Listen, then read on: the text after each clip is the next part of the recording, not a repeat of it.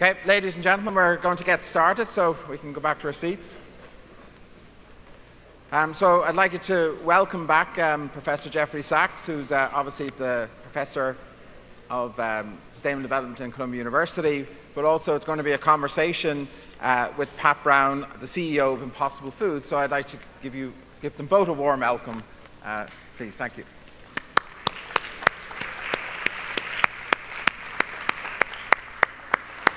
What do I say? Pat. Great. Very nice to meet you.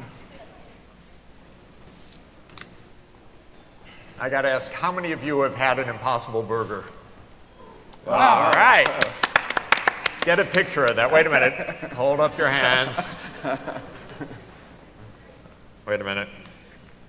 As of today, you can buy it at Fairway grocery Raise your store. hands. Impossible Burger. Okay. Cool. Wow, I love that. Okay. You too. All right. Pat, thank you. You gave me my first hamburger in 25 years, actually, as I told you earlier, because I went off hamburgers in 1993 and went back on hamburgers with Impossible Burgers when you brought them to market. Could you give us an update, including the launch you were just telling me about backstage? Sure. Well, I don't necessarily assume that everybody here knows the backstory, but basically, Impossible Foods has been around for about 8 years now, and we were founded with the mission of completely replacing animals in the food system by 2035.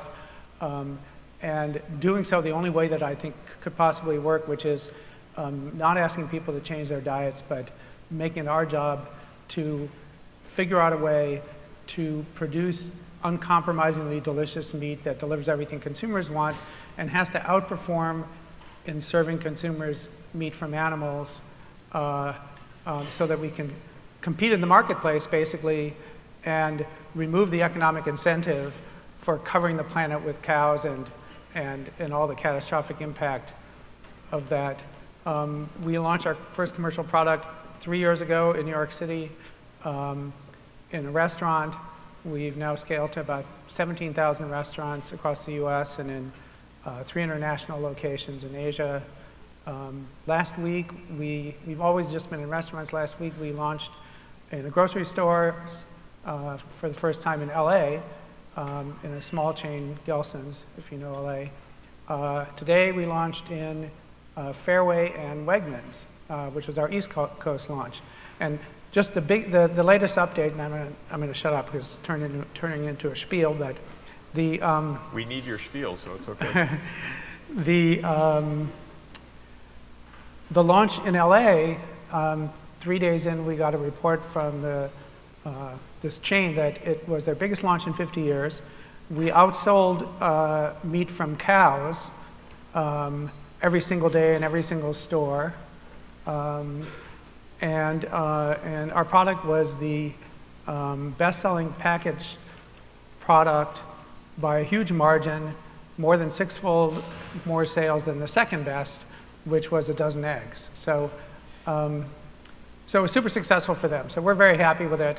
And I think it's going to be equally successful in New York City. So go to your local Fairway store and check it out. Can you, very interesting linguistic twist, meat from plants and meat from animals. Mm-hmm. Can you justify that and explain? I mean, yes. It's a clever marketing point. Is it a valid point, a valid way to discuss this? Well, as I always say for all of these things, it's basically, we don't get to choose. It's ultimately consumers get to decide. But yes, I think it's completely valid because we've talked to lots of meat eaters, and actually I'll take a poll from the audience. Okay, I'm assuming, no judgment, the vast majority of you are regular meat consumers. The same is true of 95% of the people buying Impossible Burgers, by the way, have consumed meat from animals in the previous month. So that's all good. Let's do a quick survey. How many of you do not eat meat? Wow. Wow, yeah, see? We have to change that. Okay. But what we found, and I'm interested to hear your opinion, is, well, let me ask the question, okay. How many of you love meat because you love its unique, delicious flavor and the protein and iron and the convenience and versatility, familiarity, stuff like that, among the meat eaters? Okay, probably the majority. How many of you love the fact that it comes from the cadaver of an animal with all the environmental impact associated and health issues? Zero. No hunters out there, hunter-gatherers? No. I have to give you a statistic, because somebody once asked me this question, like, okay, maybe we should just go back to hunting.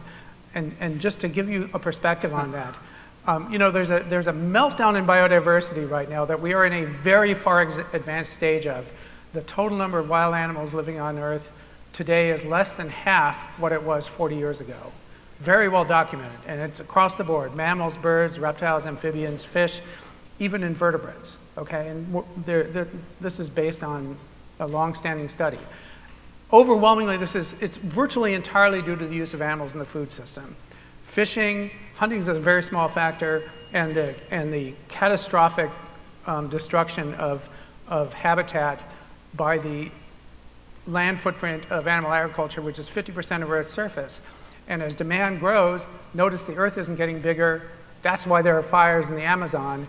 That's the secondhand smoke from your burger. That's kind of the situation that we're in. Anyway, that is the driver of this biodiversity meltdown. But sorry, I went on a rant here, but the hunting thing. So someone once asked me, oh, maybe we should just go back to hunting. Well, if you do the math, it turns out that if you produce the meat supply that the world currently consumes by hunting wild animals, there wouldn't be so much as a shrew or a sparrow left on Earth in 2 months. Every single wild animal on Earth would have been consumed for food. That's how big the demand is and how ridiculously beyond the scale that our planet can support. The cows on Earth outweigh every remaining wild animal, wild vertebrate living on land by more than a factor of 10, okay?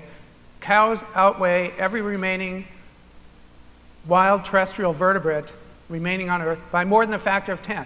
It's the most horrific invasive species you could possibly imagine, and it's crowding out all the biodiversity with its huge mass and the voracious demand for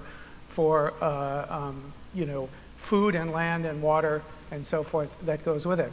So can you give us, just like this, but a few key quantitative points of the difference of having a zero meat economy in 2035 from having a business as usual in terms of whatever scale, whether it's greenhouse gases or land area or other impacts? Such an interesting question, and sometime I'll talk offline about this because that's exactly the right question to ask. There are two trajectories that you're choosing.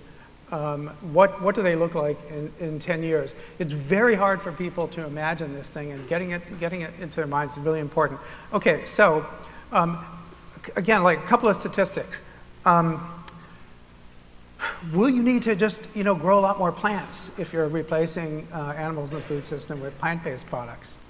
No, and it's kind of self-evidently no, because a large fraction of all the plants that are cultivated on Earth are used to make pigs and cows and chickens.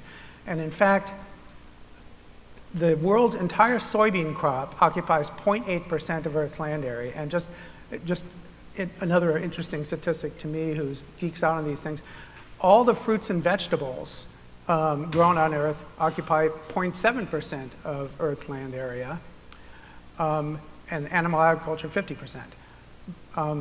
But that soybean crop contains 160% of the human usable protein that's contained in the world's entire meat supply. In other words, you could match all the protein and all the meat consumed globally with less than, with 0.5% of Earth's land area growing soybeans. The problem is, and that's the reason why the company was founded as a science-based company, is nobody wants to eat soybeans instead of meat. And so that's the reason for this whole catastrophe. This is the biggest environmental catastrophe in history, is the catastrophic impact of the use of animals as food technology. So really it comes down to, you have to figure out a way to take these vastly more efficient plant-based products and turn them into something that people actually want to eat as meat. But okay, so the land footprint of agriculture will be reduced by more than a factor of 10. About almost half of Earth's land area can return to be a healthy ecosystem supporting biodiversity that right now is basically just barren. Secondly, in that process, the minute if you made that system go away, if you snapped your fingers and it went away in an instant, atmospheric CO2 levels wouldn't just stop rising; they would literally start coming down. And you can do the math. And in the period of a couple of decades of just recovering the sort of original biomass, photosynthesis, the best carbon capture technology on Earth, optimized over 1 billion years, will pull 17 years worth of greenhouse gas emissions, the equivalent of that in carbon dioxide out of the atmosphere, and turn it into plant biomass that supports biodiversity. So there's that. In terms of water, this is the biggest user and polluter of this industry's biggest user and polluter of water in the world. So the Colorado River hasn't reached its destination since animal agriculture took over the western U.S. It ends in a pathetic little fizzle in the Imperial Valley in California. Well, actually, for the first time in decades, the Colorado River would flow into the Gulf of California, and the same would be true of a lot of waterways that right now, in many cases, basically just end in a fizzle because they're all sucked dry by the water demand of animal agriculture, or they're massively polluted by nutrient runoff, which again is almost entirely due to that industry. So those problems would get better. Business as usual, there's predicted to be like a 70% increase in demand for animal products in the next 30 years. So, globally. So, the Earth is not going to get bigger. The supply of fresh water is not going to get greater. The capacity of the planet to absorb the massive amounts of nutrients that are put in the system isn't going to increase. And so basically right now in Habitat for Biodiversity, you notice every time you see the smoke coming from the Amazon is not increasing, and we're in this late meltdown. I think we're going to basically have a catastrophic collapse of biodiversity, not just wildlife, but the plant life that depend on those flying insects, birds, other species for pollination, for all those wild animals for dispersing their seeds and keeping the ecosystems healthy. It's not going to happen though, because we got it. It's all good, but we don't want that outcome. Sorry. I'm watching the Twitter feed. Yeah. And Could I just ask you, has that been written up, this kind of comprehensive comparison of the two? Because I think it's absolutely compelling to do so. Well, yes, it's been written up in massive unreadable notes that I've been that doesn't fully count. But no, it's actually a really good point, because I feel like all the statistics are there. As we were talking before, for example, the UN Food and Agriculture Organization does an incredibly meticulous job of tracking how many pounds of guinea fowl are consumed globally and in every country, and how many pounds of pigs exist on Earth, and every agricultural statistic you can talk about, and the environmental stuff. There's the thing about pulling carbon dioxide out of the atmosphere. That's also, there are old publications that have calculated how much of the biomass that existed on land before agriculture came along that's now in the atmosphere. And so you can just basically do the reverse calculation and say we cover those ecosystems, that's how much you pull out, and it would outpace fossil fuel emissions. Anyway, sorry, I haven't written it up. I'd like to. I mean, as an academic and a scientist who a lot of my job used to be writing scientific papers, I'd love to do it. You know, it's just things are so busy. But yeah. One difficult question coming from the audience. So they're buying into what you're saying, but then they're a little bit worried about plastic. So we've had sessions, we are SDGs, so yes. like what are you thinking about in terms of the way you package your food now and the way, so are you being SDG about that? We are extremely conscientious about that. So for example, our retail product, which is packaged and does have a plastic package, but we put it in a much less attractive package that is as close to a sphere, so to speak, as we could make it. So we minimize the amount of packaging, which is not the way that, I mean, it's actually a square kind of block, but precisely to reduce the amount of waste. And we're always trying to do that. I mean, it's complicated because you have to find the compromise of living within an ecosystem that just does not produce the stuff that you would like it to produce. But I just want to say one more thing about plastic weight. So one of our next products that we're going to hopefully launch in, you know, a few years, if not sooner, is fish in various forms. That we figured out a lot of the fundamentals of fish flavor and where it comes from naturally. So that's important. Well, as you probably know, if you follow plastic pollution, probably half of the plastic in the ocean is fishing nets and fishing gear that have been discarded. It's not straws. I mean, I'm all for getting rid of plastic straws, but the real problem is these massive amounts of fishing nets and fishing gear that fall apart and get discarded in the ocean, and they're much worse. I mean, again, I am no fan of you know, plastic pollution, but it's the fishing industry is overwhelmingly the culprit here, and those are the plastic materials that trap animals and, you know, drown whales and seals and turtles. It's not, you know, not that other plastic waste isn't critically important, but that's the big problem. So getting animals out of the food system doesn't solve everything, but it solves an awful lot. So unfortunately, could I ask you two quick questions? But I know we're out of time. But one is, I know you're working on the healthfulness of the product from yes. In terms of the fats that you're using and sure. other things. So if you could say a word about that. And second, China. China is the biggest rise of meat consumption, yes. but it's not at a. It could be. With awareness and so forth, probably stabilized. So I don't know whether you've... So nutrition in China, okay, and I'll try to talk fast because I don't want to eat into anyone's time. So, you know, I'm an MD. I was a pediatrician for a number of years. I absolutely feel a huge responsibility to make our product as healthy and nutritious as possible. And we're constantly optimizing. We did not release the product until we felt like it was better for the consumer than what it replaced. It's not necessarily better for the consumer than, you know, a giant pile of fresh vegetables, but the point is that the meat eaters are not going to accept a giant pile of fresh vegetables. We have to make the healthiest product that delivers as meat. And so currently our product is lower calorie, zero cholesterol, lower total fat, lower saturated fat, same protein content, same bioavailable iron content. It's heme iron, which is the kind of iron in meat that's efficiently absorbed, and so forth.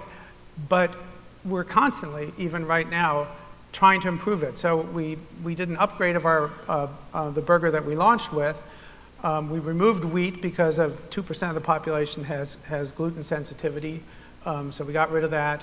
We lowered the salt, we lowered the calories, we lowered the total fat, we lowered the saturated fat. We improved the quality of the protein and also improved the flavor and stuff like that. And we're always going to do that. And even if we didn't care about nutrition, we would still do it because consumers care about nutrition. And we want a product that consumers choose over the animal product, so that's always going to be a priority.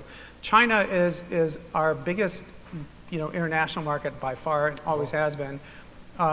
We want to get a launch in China as soon as we possibly can. The thing for China, which is interesting, is I feel like from their national interest standpoint, we solve their biggest national security problem, which is that, and it's not African swine fever, although that's an exacerbation. It's that they're completely import dependent for their meat supply, because they have the lowest amount of arable land per capita, the lowest amount of fresh water per capita of any significant sized developed country. And meat production is so land and water intensive that it just doesn't add up. But the technology that we use to produce our product, and you can do the math with the statistics that you can find online for us, uses less than 1/25 of the land, 1/10 the water, and less than 1/10 of the fertilizer inputs, which is a big problem for China because of that water pollution problem. And they could produce their entire meat supply with half their arable land. So be completely self-sufficient, have sovereignty over their food system, wow, which is a big deal for China, and have much better food security because, and public health, because basically animal-based meat production isn't just an environmental catastrophe, it's a public health catastrophe. China, uses more antibiotics than any other country pretty much in its meat supply. If you ask public health people what are their nightmare scenarios, number one is an influenza pandemic or a major influenza epidemic that overwhelms our healthcare system. If it's like 1918, which there's no reason why that's not ever going to happen again, it could kill 10% of the world's population in half a year. That's number one. Number two is basically multiply antibiotic-resistant pathogens, so that all the antibiotics we've spent decades developing are basically completely useless. Both of those things are nightmares. And they all trace back to animal agriculture. Those multiply antibiotic-resistant organisms are primarily due to massive use of antibiotics in a concentrated environment where it's just like these crowded environments where TB used to be communicated. It's like an incubator for selecting antibiotic-resistant microorganisms. That's that problem. Every influenza epidemic in memory has started in a pig or poultry farm.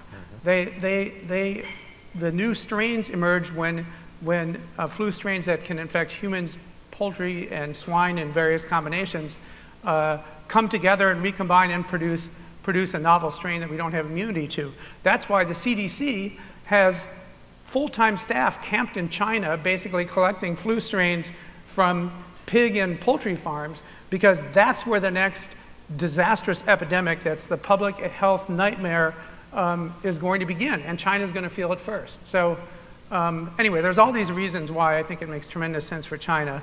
Now we just have to convince them. Yeah. So absolutely compelling. Thank you, Pat, for being with us.